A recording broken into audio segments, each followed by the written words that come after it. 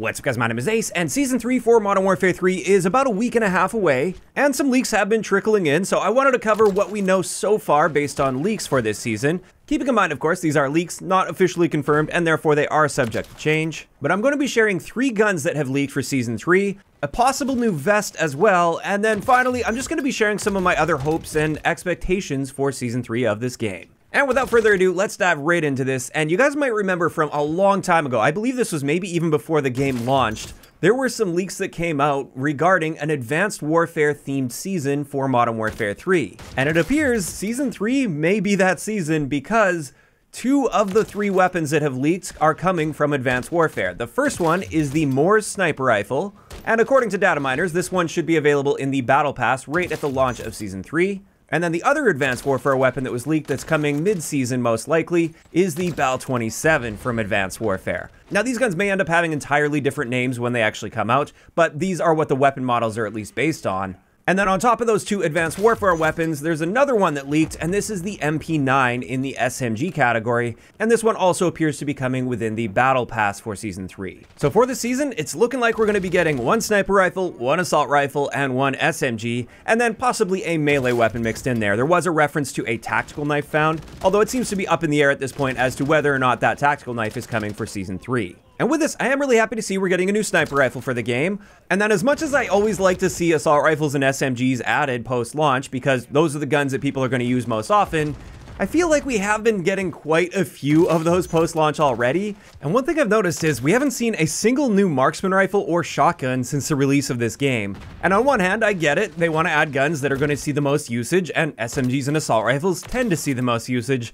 But still, it would be nice to see a marksman rifle and or shotgun come at some point in the not too distant future. In either case, the next thing I wanted to discuss here is just the fact that since we're seeing some Advanced Warfare content come with Season 3, are there going to be other things Advanced Warfare themed coming, like perhaps a remade map or 2 from Advanced Warfare, since that was also a Sledgehammer Call of Duty. For me personally, I wouldn't mind seeing maps like Detroit or Retreat or Overload or Green Band come from Advanced Warfare, because I think all of those could play reasonably well with boots on the ground without having advanced movement, with maybe just a couple adjustments needed here or there to some pieces of cover or something.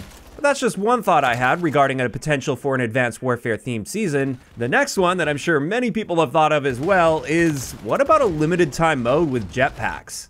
I think something like that would be an absolute blast. It would be a great change of pace, a totally different way to play the game. However, at the same time, this does seem pretty unlikely. I kind of doubt they would go through all of that effort redesigning the movement system with the new branch of the engine just for a limited time mode, but perhaps I'm mistaken on this and it's easier to port that over than I think it would be. In either case, I'm definitely not going to have any expectation for this, but if they did something like that, it would be a very pleasant surprise. Next up, let's talk a little bit about map expectations, because at this stage, none of the maps have actually leaked for Season 3, so this is all just my sort of hopes and expectations for maps. With Season 2, I was extremely happy to see that we got 4 6v6 maps throughout the season, and 3 of those were brand new maps, with 1 remade map. As I've been saying basically for the whole season, I think that's absolutely perfect for seasonal content. I love to see that ratio of 3 brand new maps to 1 remade map for 6v6. But the big thing with Season 2 is there was no Ground War map added at all. And if I'm not mistaken, Ground War hasn't seen any new maps since the game launched. So to me, it seems more likely we are going to be seeing probably 3 6v6 maps for Season 3, as well as a Ground War map. And I think that would be a fair trade-off for those people that are really into Ground War. I personally don't play it at all in Modern Warfare 3, but I can definitely understand for those that are really into that, how frustrating it's been to not have any new map content for that mode. So my personal guess here is for 6v6, we'll see 2 original maps as well as 1 remade map, and then also a Ground War map for Season 3. But time will tell on this. I mean, we're going to find out about this most likely by the end of the week this week. We should have our roadmap and blog post explaining the content that we can expect to see next week.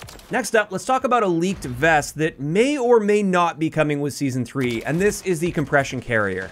And the reason I say this may or may not come is this vest was actually leaked before the game launched. I believe references to this vest were found in the code for the beta build of the game, and with this compression carrier vest, the big perk that's attached to this is effectively quick fix. So the moment you get a kill, if you're hurt, it will instantly trigger your healing.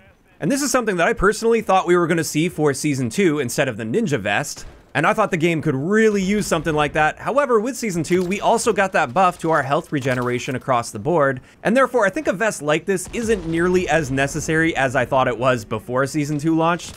But at the same time, I definitely wouldn't be opposed to this launching with Season 3, and it could potentially come for Season 3.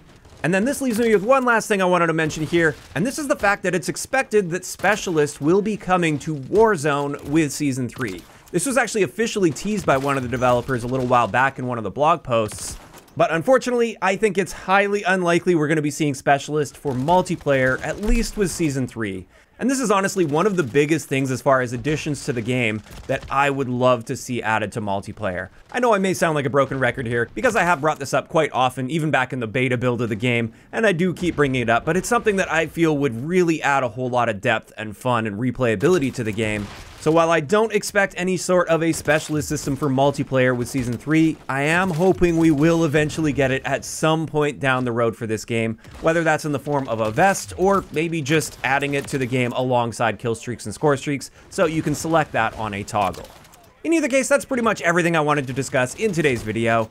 And with that, I am really curious to hear from you guys in those comments down below. First off, what do you guys think about the leaked weapons that are coming, the MWIII, the Bell 27, as well as the MP9? And on top of that, what other hopes and expectations do you have for Season 3 of Modern Warfare 3's multiplayer? Do you think we may see some more Advanced Warfare themed content, like maybe a remade map from Advanced Warfare? And if so, which Advanced Warfare maps would you like to see come to this game? If you enjoyed the video, a like rating is always appreciated, and don't forget to subscribe for more if you haven't already. I'll talk to you guys next time.